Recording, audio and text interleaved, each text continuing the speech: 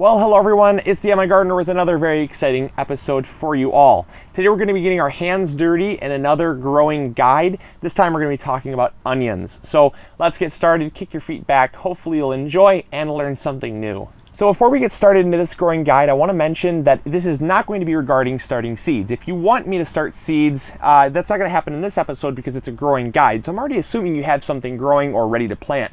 So if you're looking at me starting seeds, click over there, there's a link. Or in the description box below, there's a link to where I start seeds for onions, and that'll get you a little bit more familiar with starting seeds, and then you can come back to this episode once you have something growing. So the first thing we're going to talk about is the golden rule. And what is the golden rule? Well, the golden rule is a long day or short day onion, and we'll talk a little bit more about that, but basically, if you don't follow that rule, you can do everything right, from pH to watering to spacing to nutrients, and you're not going to end up with an onion because of the fact that it is so onion specific and so crucial to follow. With that said, let's talk about more or less what a long day and a short day onion is, because that's the most important thing when growing onions. So if you go on Google or have an atlas that has a latitude line, you want to look up a latitude map of some sort and then find where you live. If you are north or above the 37-degree latitude line, you're going to want to go with a long day onion. And that's simply because onions are light specific. When they have a longer day period, they need to be long day onions because of the fact that they get that sun. Because based on the photo period of basically, photo period meaning the amount of sunlight they get, that's going to dictate their bulbing cycle. So again, if you plant a short day onion in a long day onion climate, you're going to have beautiful tops but no bulb. And the same goes for southern climates. If you are below or south of the 37-degree latitude line, you're going to want to plant a short day onion because of the fact that if you plant a long day onion, it's going to do the same thing. You're going to have beautiful tops but absolutely no bulb. So with that out of the way, just make sure you know what type of bulb you're getting when you go to get seed or starts or sets. Doesn't matter, they should be telling you if it's a long day or short day onion, and if not, you can typically look up what varieties are long day and short day, and then you can simply search name specific and it should apply. So the next thing we're going to talk about is the types of onions you can get. There are live plants, being ones that you get from the greenhouse, or the ones you start from the seed, and then there is also the semi-dormant plants that you get from a seed supplier. These do look bad, but they're actually supposed to look like that. Well, I mean, they're not always supposed to, but that's how they always come. They are not going to hurt at all if you plant them like this. They're meant to, because the onion growers grow them and then basically wash off the soil, and since they don't have any soil or water on them, they start to die back. But onions are very, very resilient. So one thing you're going to need to know first is that you don't need to baby these things. They want to grow. If you set one right in the soil, right on the surface of the soil, you're going to notice the roots go straight down and the greens go straight up, and it's going to grow even without being buried. So that's no worry at all. It wants to grow for you. So when you get these, don't return them. They're supposed to look like that. And the third is onion sets. And I don't have onion sets because I don't recommend growing with them. Now, you can grow with them, but the reason why I don't recommend it is because onions are biannual. And biannual means that they flower their second year. And what an onion set is essentially a 1-year-old onion that an onion grower grew and pulled out of the ground and then threw into storage to go into dormancy. And then they pull it out the next year and sell it to you. So if you can do the math, 1 year with the grower, and then you grow it the second year, usually, more often than not, it flowers. And flowering isn't a bad thing. It just limits the amount of storage time you can have on an onion. And since I like to have an unlimited amount of storage almost, I mean, it still obviously will rot. But if you look at the storage time from an onion that has gone to seed versus one that was grown that year, you're looking at about a 50% longer period of storage. So if it's not a concern to you, you can go with onion sets. But the risk of rotting happens a lot as well because it creates a green stalk in the center of the onion. So normally when you cut an onion open, you see all white or all red rings depending on the variety that you've planted. But when a scate forms, that is the flower stalk, when it goes to seed, you're going to notice that there's a green center when you cut the onion open. That green center never goes dormant, and it can rot, and then it rots the inside of the onion out, resulting obviously in less storage time. So with that out of the way, make sure you know what you want to plant, and obviously you can plant whatever one you want, but there are your 3 options. And I'm going to be planting today live onions and semi-dormant live plants. So let's get started with that, and then obviously we're going to talk about transplanting into its final living quarters here. So you can plant them in raised beds, they do great there, but also I like to plant them in buckets because these are my competition onions. So I'm hoping these babies are going to get nice and big. All right, so here are your plants. They come like this, and a lot of people would say, oh no, that's too crowded. Don't worry about it. Like I said, onions have very thick, wiry roots, so they can be separated without a problem. Simply shake them out of there. It's pretty root bound, but just simply break them open and separate them out. And what you're going to notice is they're going to come right out. Just simply pull. There's your onion. That's ready to go. Then you can do it again. Simply pull.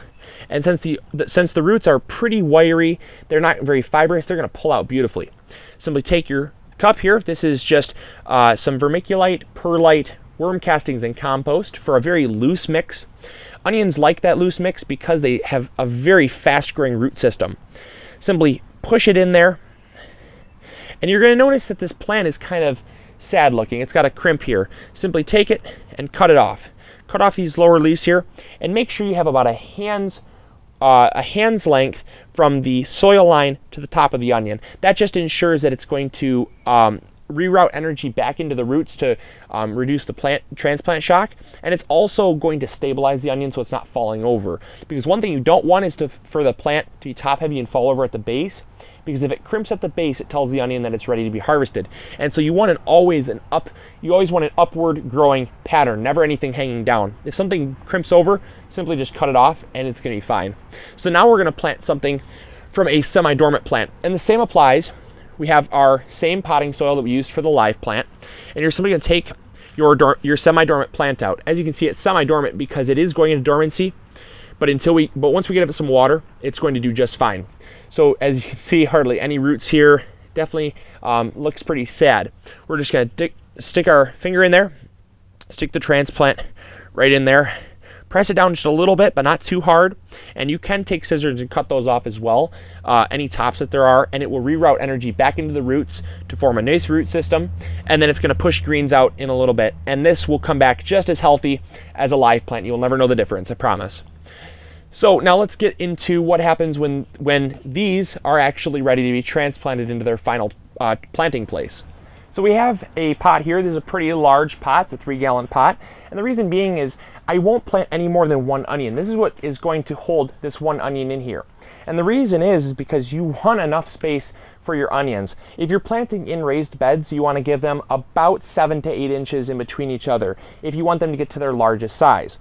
Another thing you want to make sure is that the pH of the soil is a little bit on the acidic side.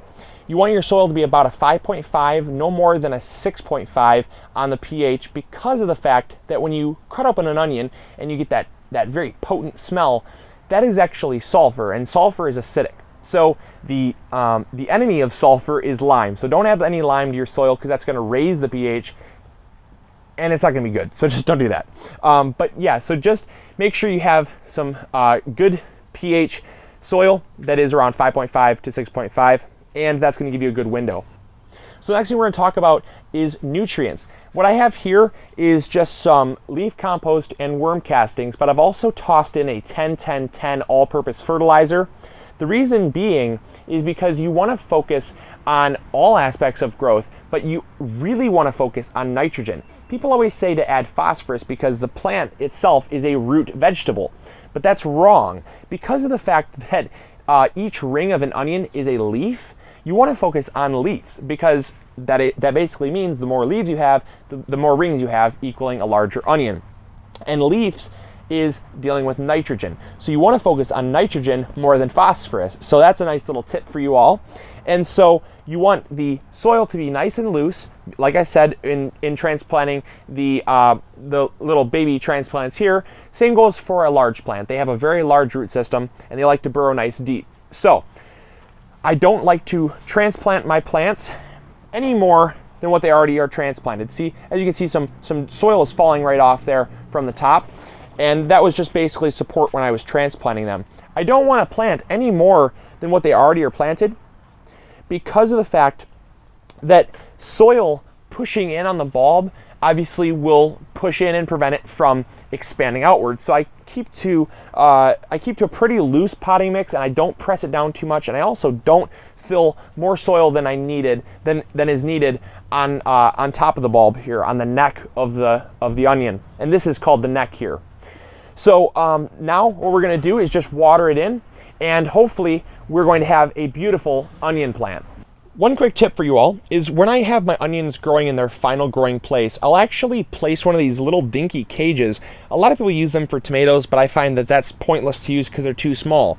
And other people use them for peppers, but what I use them for is onions. When they grow their greens up nice and tall, they tend to get top heavy after a while. And having these rings here will add support so that they don't flop all the way over, leading to the plant thinking it needs to be harvested. So I tend to have these up here so that I can have a beautiful, nice, sturdy plant. Because again, like we said, the more upright the plant is, the healthier it's going to be. All right, that's just about it to growing onions. Like I said, they're very simple if you know a couple rules and the basics. So I hope you all enjoyed this episode. Hopefully you learned something new. And if you did, let us know in the comments box below. We love to know what you learned. And also you can let us know on our other social media pages as well. The same goes for questions. If you have any questions about this episode or other episodes, let us know in the comments box below or on our other social media pages, and we'll get right back with you on that. And yeah, so that's just about it here on the MIgardener channel. As always, this is the MIgardener reminding you to grow big or go home, and we'll talk to you all later. See ya. Bye.